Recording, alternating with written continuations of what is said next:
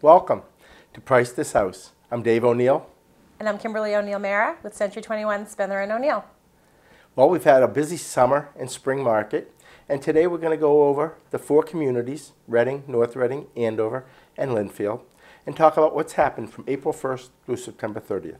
I think you'll find some interesting numbers. Absolutely. Let's get started with just the facts, Dave.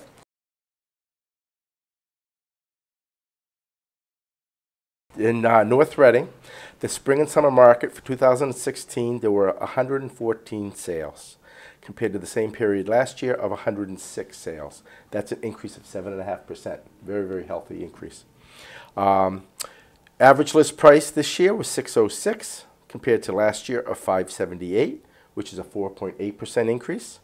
The average sale price was $591 versus $574 a year ago, which is a 2.9% increase. And the total days on the market, 55 this year compared to 48 last year, which is a slight increase of about 14%. For North Reading condominiums, we had 28 units closed versus 31 a year ago. It's down a little bit. What's that, 43 units at 9%. Average list price, $321 versus $319 a year ago, virtually the same. Average sale price, $319 versus $314. That's about a 1.5% increase. And days on market from 64 to 56. So days on market is decreased by 12%. The multifamily market, as we say every single time, there just isn't a multifamily market in North Reading. But as you can see, last year we had 1 unit sold, nothing this year. And for land in North Reading, it's virtually the same thing. This year we had 2 pieces of land that sold versus 1 a year ago. The average list price this year is $302 versus $125. Again, that's very, very property specific. 302 is probably pretty much average for a building lot right now in North Reading in a good location. That would be something that last year it was on for market at 346 days versus 226 days this year. So the market, again, very, very healthy in North Reading. Great, thank you. For the Reading single-family market, 2016 spring and summer had 134 units. That was down 10% from last year, which had 150 units. Again, we just need the listings there. The listings are selling quickly. We just have a lack of them, and so that shows a little bit of a decrease there.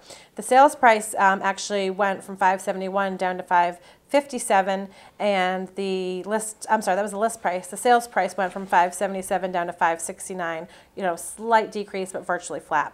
Days on market went from 33 to 37. So, you know, a little bit of a change there, but nothing significant. The condo market went, in 2016, we had 81 units sold versus 2015, there were 67. That's up 20%. Reading Woods continues to build, and so that really, you know, kind of has a lot to say for that.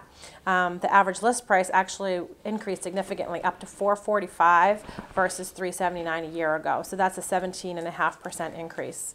The average sales price was $443. That's up from $381, and that's a 16.2% increase. So great, strong condo market in Reading.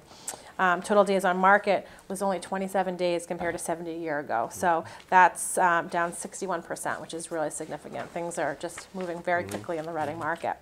In terms of multifamily, not a lot of activity. Actually, nothing sold this spring or summer.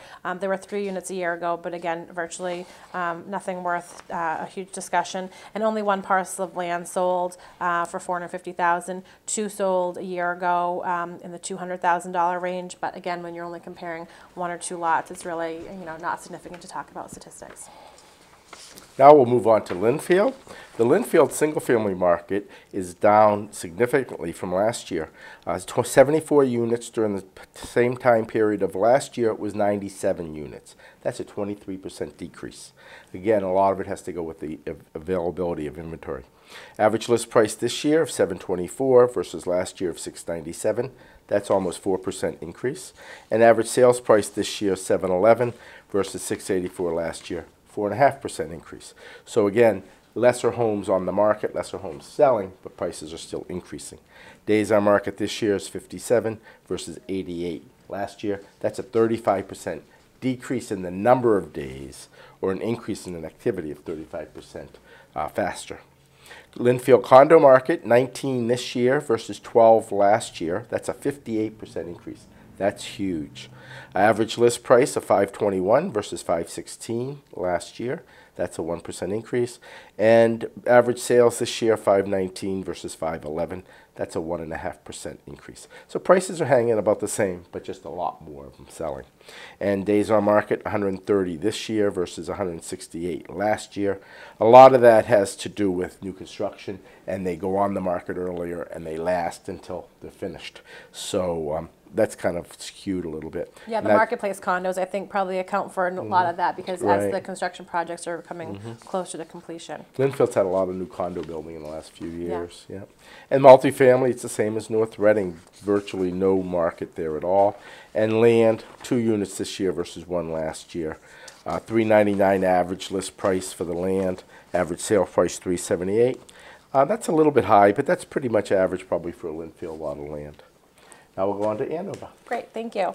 In 2016, there were 233 units sold during the spring and summer compared to 224 a year ago, so up 4%, which is great. The average list price increased from $680 up to $688, which is a little over 1%, and the sales price from $669 to $676, so again, up about 1%. Days on market stayed pretty flat from 68 this year versus 67 last year, so that really hasn't changed too much. The condo market was exactly the same. Everything's just been very consistent in Andover. 76 units sold in 2016, also 76 for the same period in 2015. The average list price went down a little bit from $447 down to $399, and the average sales price went down from $442 down to $393. That's about 11% decrease. Days on market also decreased from 83 in 2015 to 74 in 2016, which is about 11% decrease. Multifamilies, there were 3 that sold in 2016 versus only 1 a year ago. Comparable pricing, there were $595 was the 1 unit that sold in 2015. The average price was $558 in 2016. It sold for $540 last year, $548 this year. So again, pretty consistent. The days on market last year were 119, and those dropped to 51 this year, which is pretty significant. And unfortunately, there was no land that was sold in the spring and summer of 2016. There's just not much land left in Andover that's available. Well, that brings us to Talk of the Town. Stay with us. We'll be right back. We're going to have a home stager join us, Carol Robertshaw from Homescapes Designs, and we'll be right back.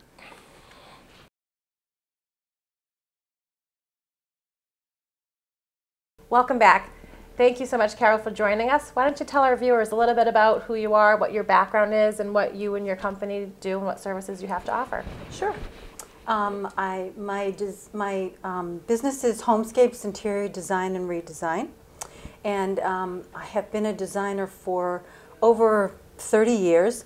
I started out to get I have my bachelor's and my associate's degree in certain kinds of art, and then I went into, after my kids were born, I got my master's certificate in interior design and interior architecture, and had my own business, this same business. And then my kids went to college, so I had to get a job with a lot of benefits. So I worked at Jordan's Furniture as an in-home designer for 12 years. And now I'm back to having my own design business. And I go in to most most homes, and I give them suggestions, and I give them lists, and I bring all my paint colors in case they want to change the paint colors in most rooms, which usually I suggest when I go in.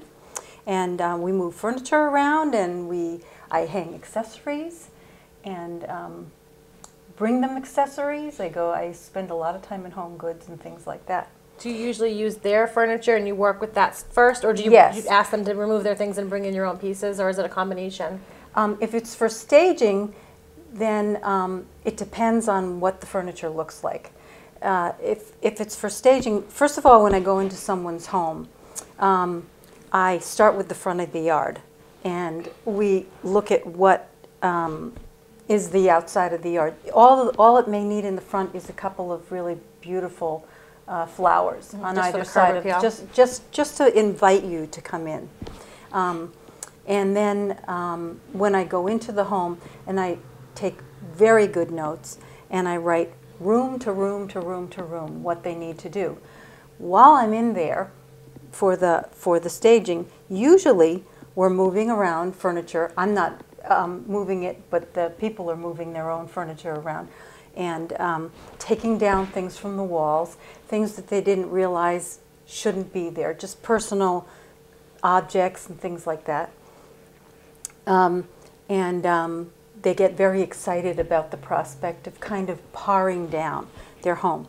And every single room I write down what needs to be done, room by room. And we go through into their basement, into their bedrooms, and then we go outside of the house, and I can suggest even like patio furniture and having the umbrella up out, if it's nice out, have the umbrella up and make it look like it's really inviting to go out there. If your back porch is the thing that's really a centerpiece, put some mats on the table and, you know, maybe a pitcher of lemonade or something like that. You know, just suggestions of things like that. And usually by the end, when I'm there, I'm usually there for an average home about an hour. Some homes, which have been bigger homes, I'm there for about an hour and a half. Not that much longer. If there's more things that they need, they have my text and my cell phone, and they can get in touch with me if they have any questions, because I do take pictures, just in case they call me back and say, what was I supposed to do there? Sometimes the realtor meets me there, and sometimes the realtor doesn't. Now, Dave O'Neil is my realtor that I've used a lot, and he trusts me enough to just let me go into the site and talk with the people. And it's usually 2 people that are there, because you need both people if you're trying to suggest where to move things and what to get rid of. After I'm finished there, I go back to my office and I write up a list of all of the things that people might want, and I give them a list of things that room by room by room that they can do. I send it by email to them and by email to the realtor, so that they both have a checklist, and people just love that. They love having a checklist. And I can tell you, most of the time, before I'm even down the street, they're doing a lot of the things that I told them to do. I get that to them within a day or two, so that they have that, especially if it's a crunch time, and let's say I'm going on a Wednesday and they're putting the house on the market on a Friday. So I try to get it in as quickly as possible to them. I leave them with a folder, and I leave them some suggestions. And if they needed a floor plan, I certainly can do a floor plan for them. And that I would try to get back to them. Usually you don't need a floor plan for something like that. Sometimes I do homes that have absolutely no furniture in them, and they're new construction, or they just need a little bit of help with paint, or they need some furniture that's rented. When I do rented furniture, I'm there. I do all the renting online. I'm there when they bring it to the home and where they're supposed to place it. I bring all of my own accessories, lamps and pillows, and sometimes a couple of pictures extra, just to get them, get the place looking a little bit homey. I might bring a big bowl for the kitchen and put some oranges in it, you know, something for a pop of color. Mm-hmm. And then I'm also there for when they come back and they take the furniture out. Mm-hmm. So I make sure that everything is in place for them. Mm-hmm. And that works very well if it's a home that needs to be staged. Sometimes homes just need to be empty, the floors done, and paint done. Mm-hmm. It depends on the home, and it depends on how many rooms there are. Mm-hmm. And there's some people that want the staging, and sometimes I've said, no, it's too big of a house to have to stage. It's too many rooms to stage. And usually when it's a big space, people have the imagination to know what can fit in here, what room it is. You know, it's a dining room or it's a family room, or if it's bedrooms and things like that. So you're talking a lot about like the staging aspect. Do you also do, if someone's purchasing a home and, you know, doesn't have anything, do you also help them with the interior design aspect as well? I have clients that I have done staging for. They've moved to another house. They've called me, and now I'm doing paint for that new house, and I'm doing floor plans for there, and I'm helping them with furniture and things like that. I'm also an outside designer for Jordan's Furniture, so I have salespeople that I work with there, and I can bring people in because they have such a good selection of furniture, and it's so many different price ranges that you can get. And I do a floor plan so that they know exactly what sizes and what things to look at, and then I meet them there. And kind of shop with them. Yep. And like I said, I do bring in a lot. When people need accessories, I go to Home Goods. I go to Ann and Hope Curtain Outlet. I go to places that are inexpensive for them, and it makes their home look wonderful, and you wouldn't know it. No. Now, how about the other end of things, like paring things down? Like, if do you help with, like, you know, the staging is, you're talking about moving the furniture around, but do you help them declutter and decide what needs to get thrown away, what needs to get donated, that sort of thing as well? Definitely, and it's in the list of things. And usually, they're really good about getting rid of things. They're excited to know, okay, this is what I need to do before we put this house on the market. And it works really, really well. Good. So I do them, and then that's why I leave them my folder, so that if they need to get in touch with me later on for anything else. And that all takes just an hour and a half? Yep. Wow. Yep. Let's go back just a little bit, and let's talk a little bit about the purpose of staging. We go into houses sometimes, and we talk to somebody that's getting ready to sell their home, and they're like intimidated by the term staging. Staging isn't necessarily to furnish a house. It's just to draw the eye to certain features in a room, Right. correct? Want to talk about that a little bit? Well, there was one house I did in Wilmington just recently, and there was just much too much furniture in the living room. We had to get out 2 chairs out of there because it was the kind of room, like a split where the living room was on the top, and they had too many things. So I had to tell them to get rid of those 2 chairs. Once they got rid of the 2 chairs and they brought them down in the basement where they were very comfortable, they looked better down there. It made the whole room become one large room with the living room and the dining room and where the television set was. And just getting rid of the extraneous things that you don't think about. The dog and the cat bowls, the crates for animals, things, the toys all over the place. Again, and with children as well. If you're doing a home that has a lot of toys around, you need to get rid of those toys. You need to go into the closets and get rid of as much as you can from the closets. And if you're going to keep things in there, make sure that it's not packed, that there's just a little bit of space, you know, in there, enough to make people think, wow, I can put all of this in there. Yeah, big closet. The best thing to do is to empty things. Kitchen drawers. Kitchen drawers are one of the things that people open. A lot of times they want to see if it's a soft closed drawer, but they want to see how much space there is in the drawers. So you want to make those, your junk drawer needs to not be a junk drawer anymore. Take everything out. It's a great way to get rid of things. Throw it away or place it where it should be placed and make the drawer look nice and neat.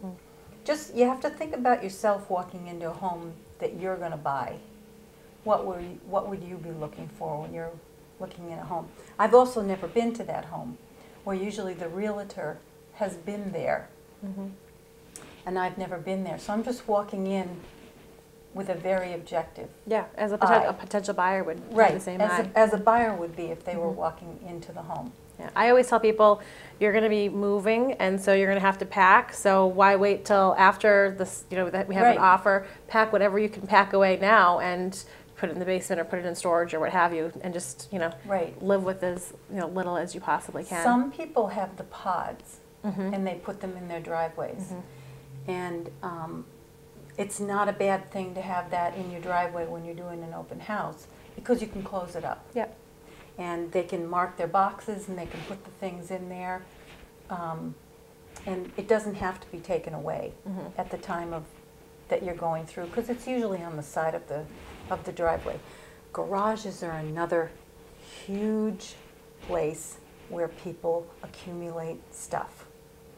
Much more stuff than they absolutely need.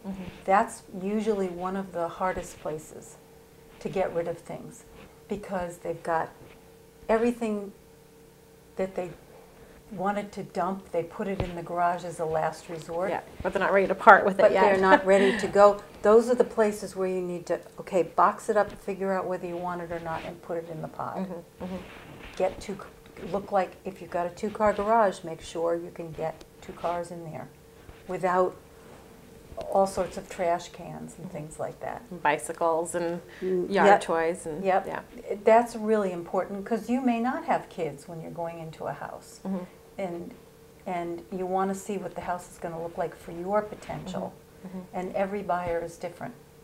And everyone is different. You think you're going to be selling to this particular age and genre of people, and sometimes it turns You around. never know. And You never know who the buyer's going to be. You never Yeah. know who's Yeah. going to. So you spend like an hour and a half. Like, how much time does it typically take the home seller to go through your checklist and to do the things that you ask them to do? I'm sure there's a range, but you know, is it something that they can do? If they're in a hurry to sell the house, they'll start the minute that I leave, and I'll get them that checklist by the next day. And usually they've done half of what's on the checklist, but they'll stay up for a couple of days and get it done. Get it ready. If they really want to sell the house, if they're in a hurry to sell the house and they already know that there's an open house going on there. It's better to have more time. Sure. So if a realtor can call me, 5 days ahead of time, a week ahead of time, we're having it next weekend, then that's better Yep. to do that. But still, that's not terribly long lead time. But to only need a week isn't too bad. Right. It's not like you need 4 to 6 weeks. We talked Right. about paint colors. Talk a little bit about that end of what you do, especially someone getting their home ready. Sometimes you go into a house and maybe the walls are a little tired or whatever. You actually sit with the homeowner and say, these are like more neutral colors. Yes. Versus. I bring like a palette. I have like these timeless neutrals. And I come in and I try to bring a palette. I also have big samples for people, but I can leave these with them. What works the best? Nowadays, it's a neutral gray, a very kind of a grayish, taupey kind of a color that's very soothing. Anyone can walk in there and feel like they're in the house. People, I don't know why in the last 10 years, people were still doing accent walls. A red accent wall or a red dining room. Those are the kind of things that a buyer cannot see through. They can't see through a lavender wall here and a green wall over here. You have to stand in one spot in your home. And you can see, let's say you can see the kitchen, the dining room, and the living room. They all have to be neutral, because nobody can see past that green paint or the purple accent wall. Wallpaper is a little different, because you can't get rid of wallpaper. Somebody else can come in there and tone it down.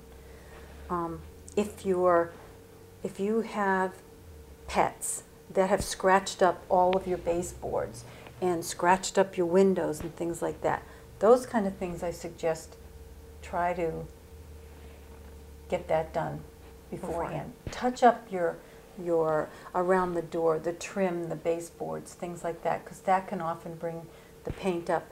If you don't have time to paint, wash the walls a little bit. You'd be amazed what's on your walls. I always saw like the little magic erasers on the stair risers, like that. Oh, I yeah. want that nice clean white. Just a Yeah. little magic eraser does wonders. So That they're Mr. Clean, the Yep. little scrub Yep. things. Yep. Those are great. And a lot of times when someone lives in the house, they don't see it. Of course, yeah. They don't see those little things that somebody coming in would see themselves. So I'm walking in going, ooh, I noticed that scratch over there on the baseboard, or I know the cat, I noticed the cat scratching on the top of that sofa. Okay, so get a throw And cover and that put the spot. throw over that, because it makes it look unkept and neglected. So you want to put the throw over and it's just a Band-Aid for what's coming in there. Most people want to come in and paint again anyway. And pick their own colors. And pick their own colors, but they can't see through the colors. And your cabinets should be cleaned, like some Murphy's oil soap or whatever. Your cabinets should be cleaned. And it really, you have to think about walking in. If you have granite countertops, you know, use a cleaner on them. Just get everything as clean as you possibly can. Your bathroom, don't leave the toilet seat up. In your shower, take as many things out of the shower as you possibly can, because we usually all have 10 or 12 things, bath soaps and shampoos and all that kind of stuff. Only leave 2 major things and some soap in the shower. And if you're going to put towels out, have them be clean towels. And make sure that they go with the rest of the room. Don't put an orange towel and then a red towel and things like that. Again, it's just walking in and seeing something. Make sure that all your rugs are vacuumed. The floors are swept and cleaned up. And those are just simple things that you can do before you have the open house. And just put some flowers out. I always like to have, like it's fall, put out a mum on the kitchen table and put it in a pretty basket. You know, just have something a little bit homey when you're coming in. It's not too stark. Yeah, some people put a little candle with apple cinnamon or something like that, because it smells really good. So when you walk into the house, I know some people want to cook cookies, bake cookies, or brownies or cookies or something like that, so it smells like home when you walk in. Makes a huge difference. Sight and smell and sound are really, really important to everyone when they walk into the house. Good. Wow, you're a wealth of knowledge. We want to thank you so much for joining us today. Thank you. And we'll be back in just a moment.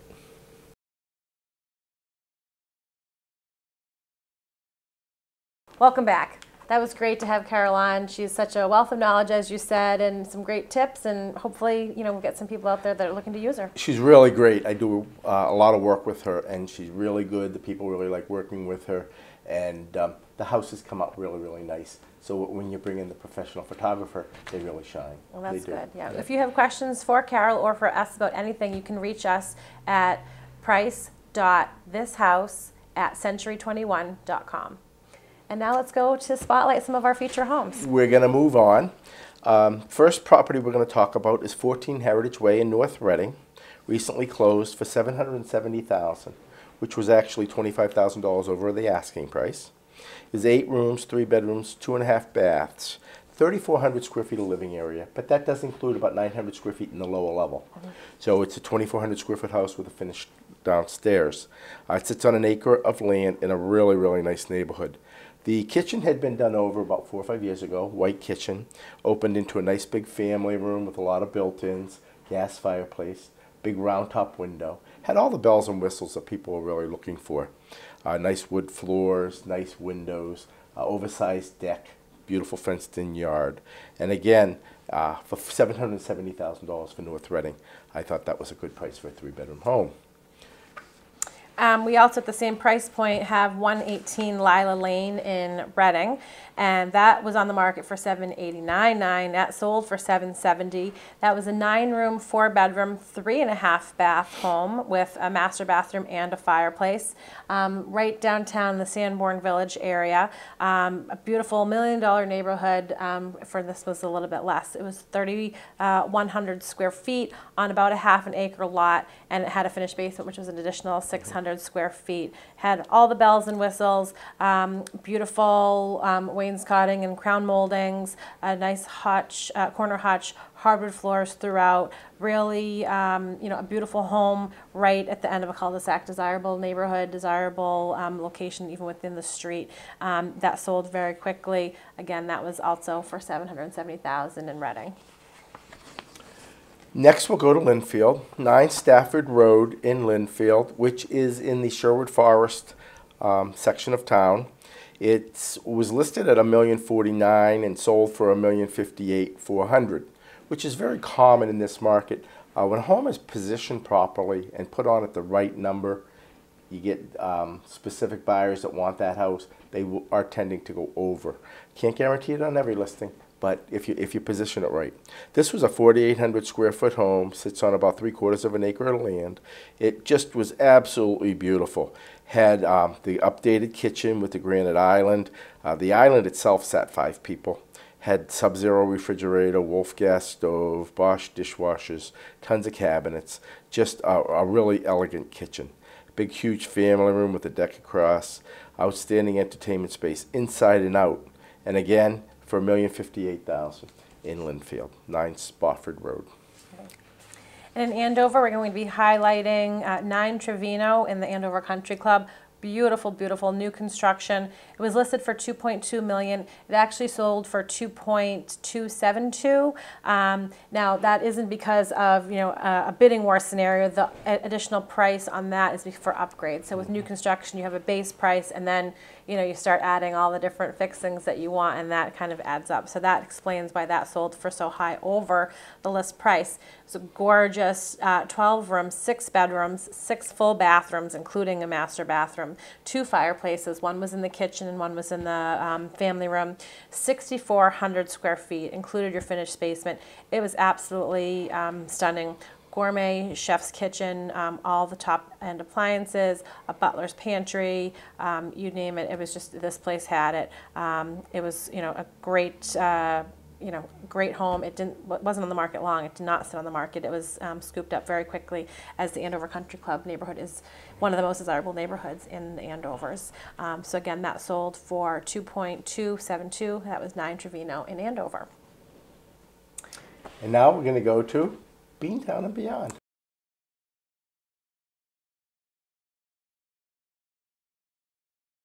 Great. So the Boston market continues to be strong. All of the markets around here are strong as well. The Boston market is ridiculously quick moving. We had a condo listed at 451 West 4th Street in South Boston. It was a unit that we had for many years as a rental. The investor just kind of kept getting great tenants in year after year, and decided, hey, let's test the market and see what we can do. We listed it for $459, and we had multiple offers over asking price within a couple of days by the first open house. So that sold very quickly. Just one, one data point for you in terms of the kind of market that we're having in South Boston and in the greater Boston area. It was a 2-bedroom home. It had been done about 10 years ago, so it wasn't freshly done, but it had the granite countertops and the stainless steel appliances, fresh paint throughout, and had a nice deck, which was exclusive use for the condo. So it was a great location right in the heart of Southie, and moved quickly, as everything is doing there and here. It's amazing the prices that you see.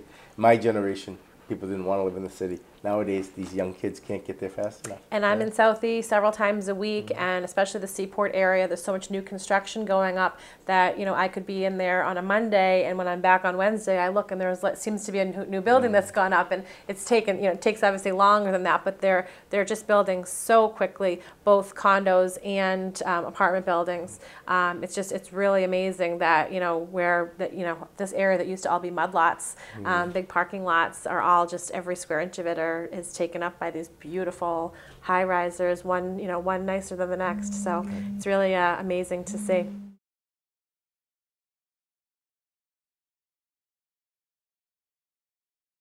Something to think about, new construction in North Reading.